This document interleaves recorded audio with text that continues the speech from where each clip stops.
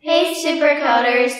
In this lesson we're going to show you how to set up Android emulator for your apps. This basically means you'll be able to test out your apps on a fully functioning Android system without having to install them on your phone or another physical device. Start by opening Tools, then Android, then AVD Manager.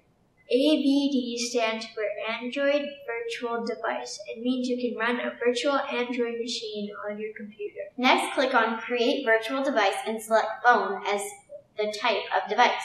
You can choose whatever type of phone you like. The difference between the types is mostly just the screen size.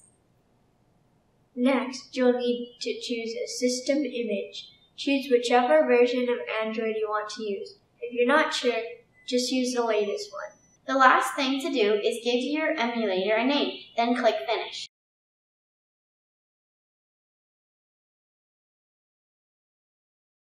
Android Studio will create the virtual device for you. When it's finished, click the green triangle and start it up. Now we need to do a bit of configuration. Click Run, then Edit Configurations. Click on the green plus sign at the top left of the screen and choose Android Application in the drop-down menu. Give it a name and select App from the module drop-down menu.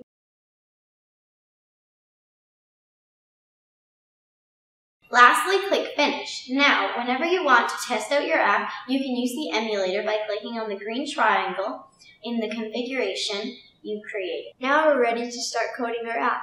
Head over to the next lesson to check it out. Bye, supercoders!